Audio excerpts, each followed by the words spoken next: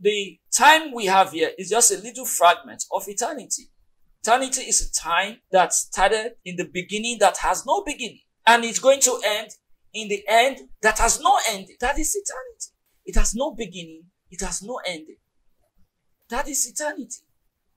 So the place we are going to, there is nothing like days, no nights, no years, no months, no hour, no seconds, no minutes.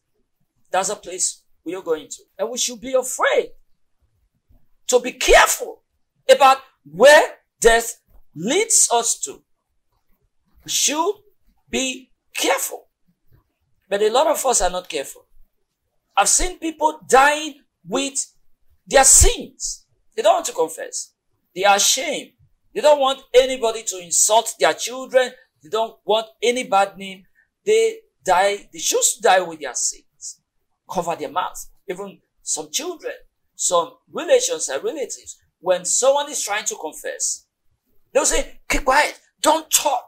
Do you want to disgrace us? And people keep quiet. In hell, you won't be able to keep quiet. In hell, everybody will confess in hell. You know, hell is not a place that is meant for humans. So we should caution ourselves, do everything possible to enter this heaven when you die.